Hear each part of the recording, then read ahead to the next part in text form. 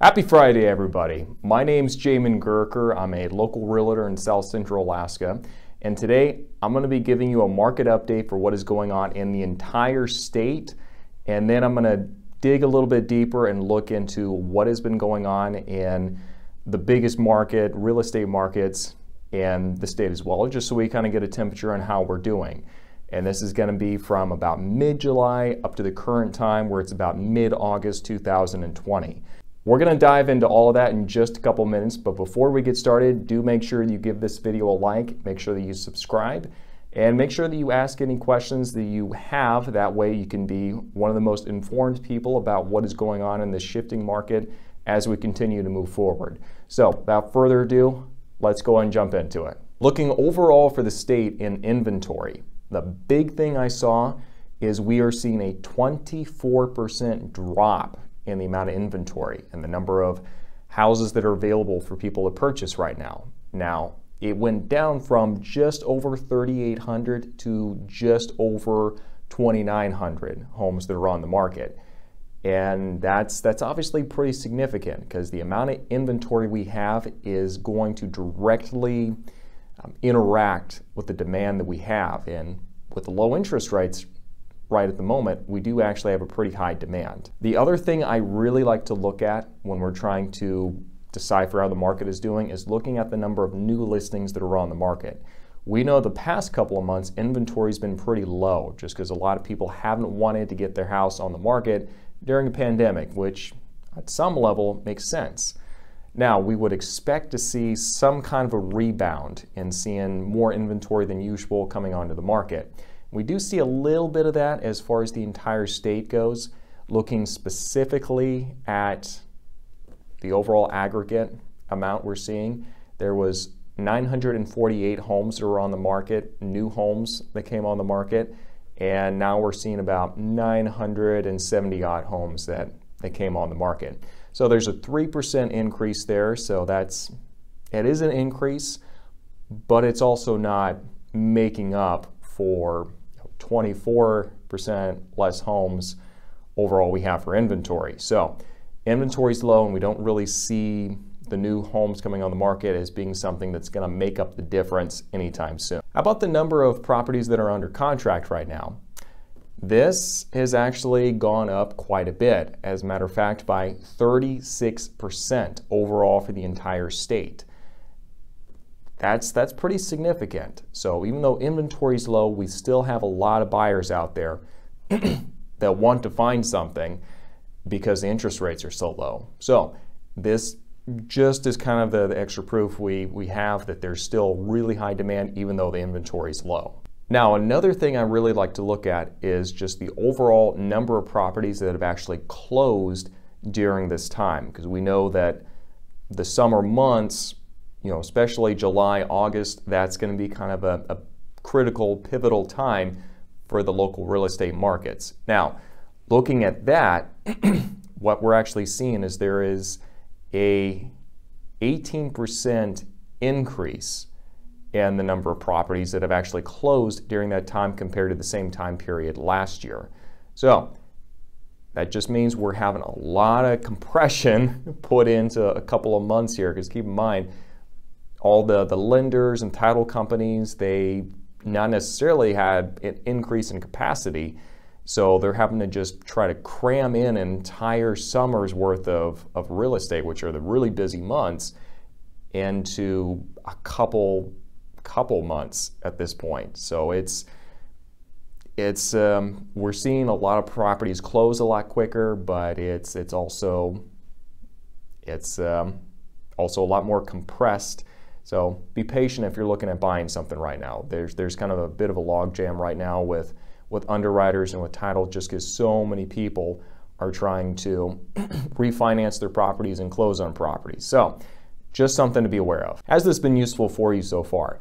If it has, you know what to do. Make sure you give this video a like, and also make sure that you comment down below what additional questions you might have. Is there a specific area that you'd like to know more information about? By all means, post those down below and I'll make sure to do some research for you. Now, without further ado, let's jump back into it. Now, how much sold volume have we increased since, during this time period last year, mid-July to mid-August? What we're seeing is there's a 29% increase in the overall amount of real estate that we've sold during that time. That's pretty significant. So what it does mean is that the properties that we are selling they're either going to be more expensive, and there's just the price on average is going to go up a little bit, which we'll get to that in just a second here. But that's a pretty significant, because that just means that we are seeing, again, continuous movement there.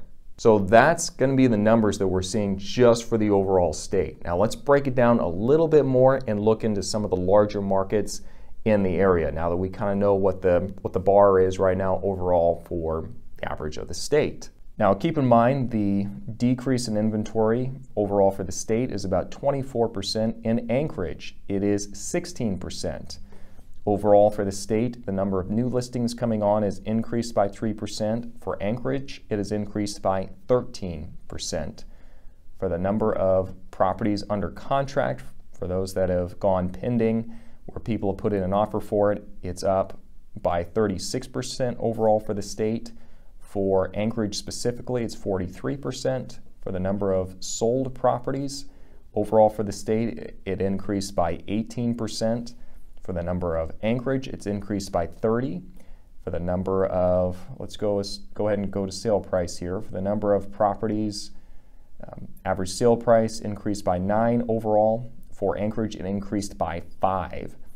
For the Kenai Peninsula, the overall for the state, for inventory was down 24%. For the Kenai Peninsula is down by 27%. For the number of new listings coming on the market during that time, overall for the state, it increased 3%. For the Kenai Peninsula, it actually decreased by 5%. Looking at the number of properties under contract overall, the percent of properties that went under the market overall was 36%. For the Kenai Peninsula, the number actually increased by 38%, so slightly above. The number of properties sold during that time, whereas overall we increased by 18%, the number of properties sold during that time period from mid-July, mid-August for the Kenai Peninsula actually decreased by 10%. And the number of sold volume actually increased by 6% overall and increased by 29%. And the average sold price, the overall in Alaska went up by 9%. For the Kenai Peninsula, it went up by 19%. Let's look at the MatSu Valley. Looking at inventory first, again, overall inventory is 24%, down 24%, and the number of inventory in the MatSu Valley is going to be 28. Looking at the number of new listings, overall it's up 3%. In the MatSu Valley, it's up 6%. Looking at the number under contract, in the overall it's 36%. Looking at the number in the MatSu Valley, it's up 34%, so pretty reflective of the average. Looking at the number sold, overall it's up 18%, and looking at the overall in the MatSu Valley, it's up 32%. Pretty significant. And looking at the average sold price, overall it's up 9%. Looking at the overall average sold price for the MatSu Valley, it is up 15%. Now looking at Fairbanks, let's look at the inventory first. Again, overall average for the state is down by 24%. Looking at Fairbanks, it's down by 37%. So there's actually less inventory than there typically is, even for the average there right now. So the number of new listings, the overall for the state is it increased by 3%. The number of overall new listings in Fairbanks dropped by 54%. That's pretty significant. That means there's not going to be a whole lot of inventory there. Looking at the number of properties that are under contract, overall, the state has increased by 36%. In Fairbanks, it decreased by 16%. Looking at the number of properties sold during that time frame, overall for the state increased by 18%. And for Fairbanks, though, it decreased by 47%.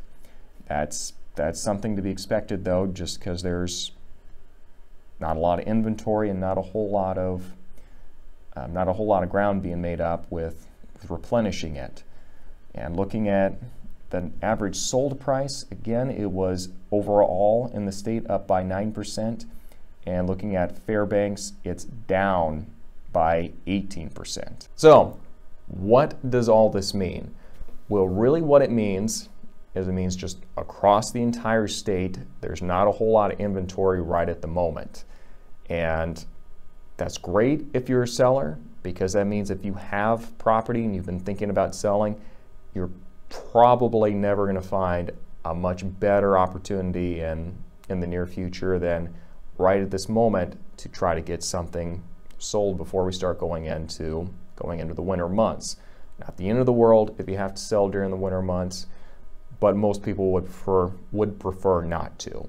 Okay, so that's really the first big takeaway. Secondly, we're seeing that on average, the price is going up slightly for properties. It's going to depend on the specific area that you're in, but in most marketplaces, we're seeing an increase in the average sold price. Now, not necessarily does that mean you're going to see a 9% increase, but it is something where you might not have been able to get your price before, but now the data is showing it's not unrealistic to think you can get a little bit more for your property than you might have been able to get before. So those are all the things that we're seeing.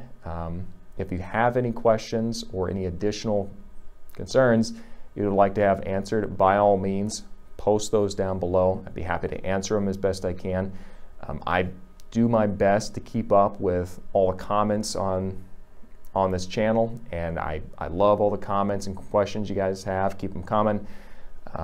If you have something where you just for sure want to have or need to have a response back, please message me directly through my Facebook page. The link for that is going to be in the description down below. That's the best way to make sure that I'm going to respond to you. Okay, I'm trying to keep up with everybody here, but things kind of get lost and confused after a while. So message me directly through the Facebook page, and be happy to get right back to you. And thanks for watching. You guys have a good weekend.